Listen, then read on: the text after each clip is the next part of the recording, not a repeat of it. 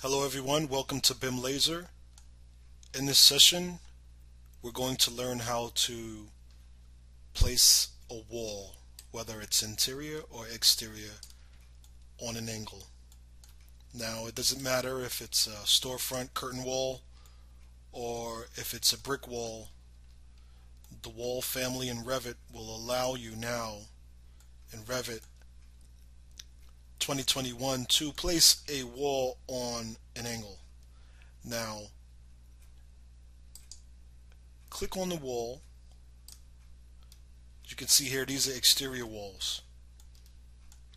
You can click on this curtain wall here, and what you want to do is go to properties, and where you see where it says cross section, you want to change it from vertical to slanted.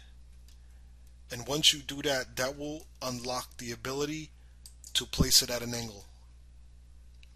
Now once you do this, you can pretty much specify the angle by actually entering in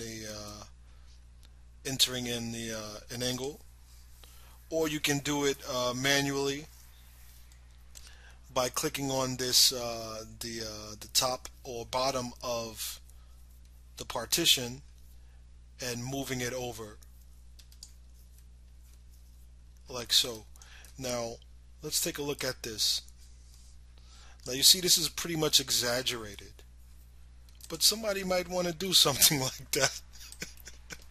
Somebody might want to create a design like this.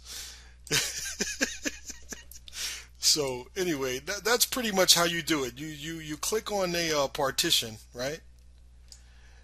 Whatever partition it is, and then you go over to cross section, and then you click and you make sure that it's placed on slanted. Now you can see down here angle from vertical, it says 42. Let's change this to negative, say negative 30, and then you'll see the change. 30, apply, and then you see it just adjusted. It's that simple. That's how you place a wall on an angle.